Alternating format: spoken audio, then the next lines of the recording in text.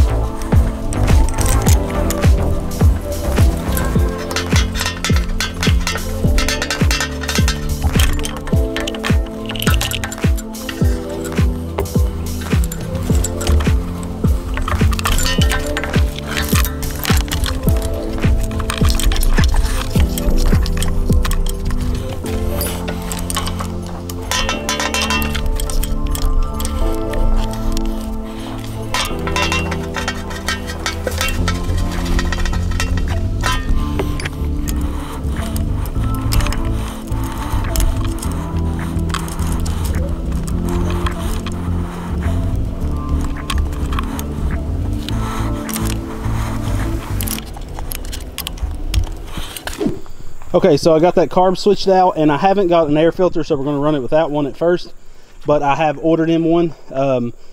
So basically these petcocks on 50% of these 150 go-karts have a vacuum control petcock. Now this is really good because if your kid was to flip it and the engine shuts off, the fuel shuts off, and it won't, you know, you don't have to make sure they turn their petcock on and off. This does it for you. The only bad thing is when you go to drain these tanks, you have to either take the petcock off, take the tank off, or you can check the links in the video description and find this this vacuum pulling tool. So basically this will push pressure. When you squeeze it, you can hear it, or if you clog it up, it'll suck vacuum. You can see the gauge just dropped. So what I did was hook this up to that vacuum line. Well, I squeezed it first, hooked it up, and let go of it, and it drawed vacuum and opened the petcock, and we drained all the fuel. So now we have some new fuel in it, and let's see if she'll fire.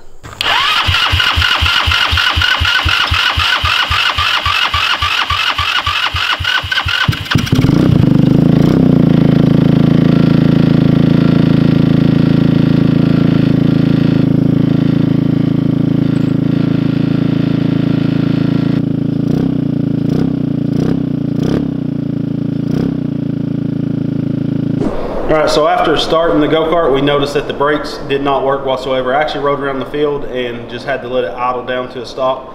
So the master cylinders on these go-karts, if you leave them out in the weather, water will get down inside the plungers on each side and lock them up. This is the standard 150 master cylinder. If you notice, it has basically two reservoirs, or like two master cylinders built into one that feed off the one reservoir. So this side right here is the front brakes. So you have each caliper running off this. Then you have the rear brake, and then it can also support a second one, but they put this is basically a brake light like sensor. So basically when it feels pressure, it turns your brake lights on. So this is link down below. Go Power Sport sells these. You can actually buy the whole brake kit already pre-bled and everything, but since everything else is good on his cart, we're just going to swap this out. So we use .4 brake fluid. It's also smart to buy smaller cans of brake fluid, because once you crack that seal, they start drawing moisture, even if they're in a cabinet or something. So it's not good to have an open bottle, but I normally keep mine a couple weeks and then throw it away. So we use brake fluid quite a bit around here. So, and these master cylinders do come with new bolts and new washers for your banjo fittings. So this master cylinder uses a kind of different bracket. Basically when you push the pedal, this thing moves. That is a really weird setup, because basically what's happening is you're not getting a full push. Like, that's as much brake as you can push. That don't make any sense. I don't know if someone's modified this, so it may have fine brakes. It just needs to have more travel to it. I mean, that's just barely any brakes. So we're gonna mess with this for a minute, because this master cylinder could be good. You can see the lines are old. All the coating is coming off the stainless steel braided, but I'm sure he don't want to get into replacing lines if they're still good. So hopefully that's not a problem, and we can go ahead and get this. I'm gonna mess with this and see if there's a different way we can set this up, because I'm pretty sure someone's made this whole setup here. So the brake bracket they had on it was completely wrong. It was only moving like an inch of its travel. So I threw together this thing. I just took some 1/4 inch flat stock and tigged it together. Took another, this is the original piece they had bolted to these. So basically these two push the two separate master cylinders built in that one body. And I had to grind down the bottom for clearance. So I'll get this slapped on the cart and show you how it works. So for some reason someone lost this piece, the original piece like this. So someone rigged up the way it was, and it was pushing it like only 1/4 of an inch. So just like in the car, Braxton's pumping the brakes, and I'm going to crack the bleeder. Hold it. Go ahead and pump it. Can't feel any different? More.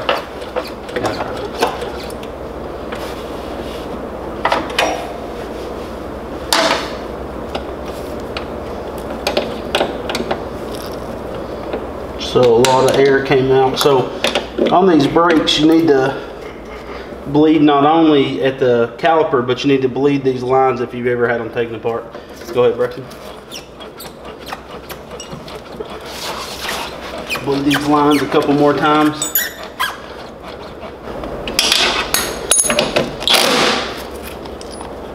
And there's a lot of air in that one. Okay. This brake fluid just looks awful, too. It's horrible stuff. Okay. Pump it.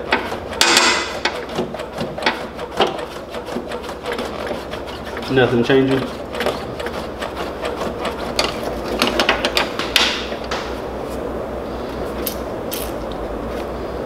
Okay.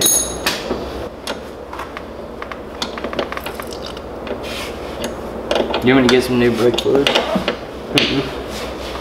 So I just noticed there is no castle nut on this bolt. They literally have the tie rods slid down in these tie rod ends with just keepers on them. This is super dangerous. That keeper brake, you're losing off steering, and your tires are going to turn opposite ways. Oh boy.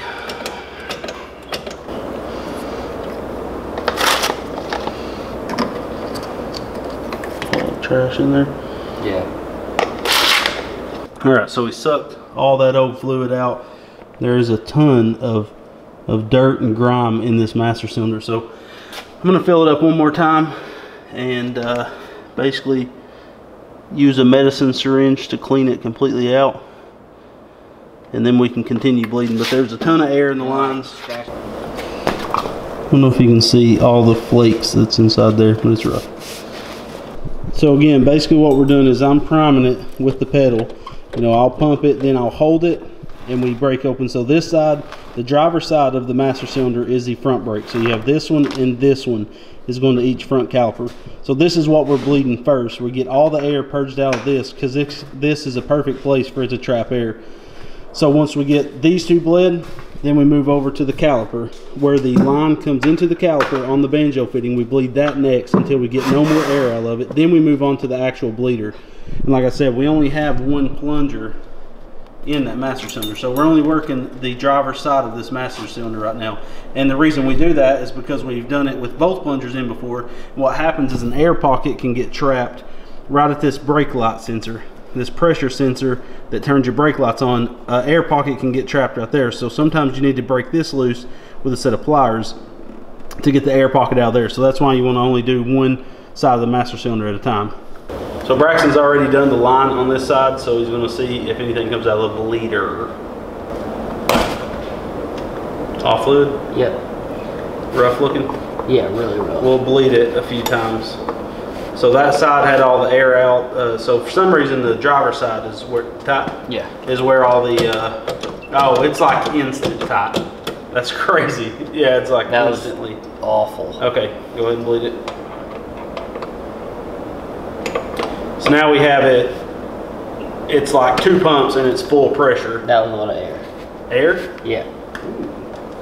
Okay, ready? All right, again.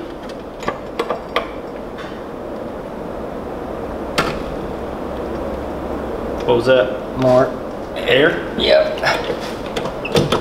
Okay, go. Getting a lot of air, he said, out of that side, so. All right, that's fluid. All right, we're gonna keep pumping it until we get some of this old fluid out. Tell me when you're tight. It's tight, yeah. It's working extremely good now. All right, one more time just for the kids back home. The boys in blue. Fluid? Yep. Alrighty. There's nothing to call your sister in Arizona about, but. So now that we have the fronts all bled, we can pull this piece I made out, just a 1/4 inch bolt.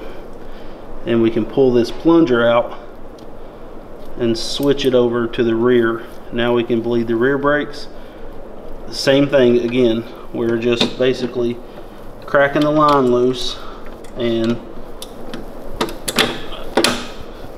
doing the line first, then we go back to the line on the rear. See, that's full of air still. So now we'll prime this up. And this line is underneath on the front, on the passenger side of the reservoir, or on the master cylinder. Now we'll pump it up, bleed it right here. Then we'll go back, bleed the line on the caliper, and bleed the bleeder on the caliper. Woo! And you keep pressure against it. And these lines aren't, oh. That's good. Me. That felt pretty dang good. Of all fluid. That's a nice hand you got there. Thank you. I blew fluid all over my leg. And this stuff stinks. It smells like rust water. Garbage water. This stuff smells like garbage water, yeah. Garbage water is the worst. You get on your hands and you wash your hands 97,000 times to get the smell out. Ready? And it never works.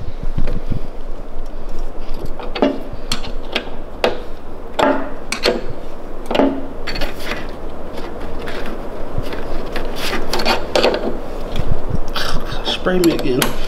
Okay, I think that's good. It's all fluid. We got no air coming out right here. Now, move on to the back. To the back we go. All right, so the brakes are all bled up on this thing, and we put air in the tires. She's ready to leave. We did have to pull the nuts off the tie rod ends and put actual castle nuts. As you can see, it did not have castle nuts, just had lock nuts, and then they put a little cotter key in there, and the nut was loosening. So make sure you run castle nuts on your tie rod. So everything's done. Hope we'll do a full in-depth video on how to bleed brakes when we have a third person to hold the camera. It takes 3 people to film something like that. So yeah. Braxton's gonna Ah, look at that mustache. Mustache on the scrub. So Braxton's gonna take this thing around the trail and see how she rides. And die, probably. Okay.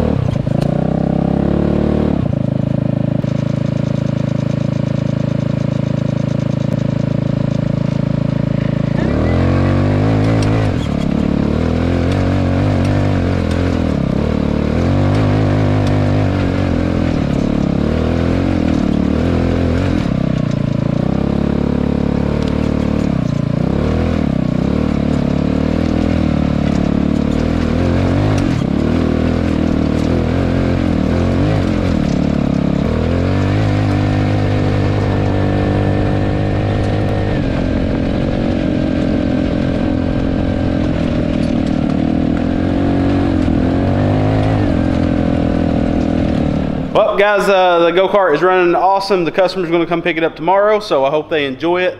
Good running little go-kart. Brakes work amazing now. They had a ton of air in them, and then they had that problem. And at the first video, I said it had a problem in the upper RPMs. The problem was they never jetted up the carb to compensate for the exhaust and the air filter. So we didn't have to do anything to it to fix anything like that. CVT pulls great. So this customer is ready to go. So we're gonna do a full how-to video very soon on the channel, going really in depth just on brakes, and I'll have a third person here, Miss Redbeard, can film us so we can get some really good shots of bleeding the brakes. So thank you guys so much for watching. Make sure to check out all the links for the parts we use on this go-kart. Braxton's outside riding it right now. And one thing someone said on a couple videos ago, that it was loud in here, like they could hear these AC units. You actually cannot hear the ACs. You hear the 3 ceiling fans we installed. We have ceiling fans installed all through the center of the shop. These ACs are actually running full bore right now at 68 degrees. It feels amazing in here, and you can't hear these things at all. So that's what you're hearing, is those fans on high moving the air around. So just want to note, those Mr. Cools are quiet and super good. And I forgot to say, they do have a heat pump in them, so they're going to heat this place during the winter time as well. So make sure to check out the links in the video description, because they do help us out. All of our sponsors are down there. Benchmark Abrasives has all your cutting discs. any kind of abrasives. Basically, they got die grinder bits, all types of stuff. They are amazing. Also, Mr. Cool is the best product we ever got in this garage, because your boy, your big daddy, isn't sweating in here. And go Power Sports for the awesome go-kart goodness. So thank you guys for watching. On to the next one. We love you and God bless.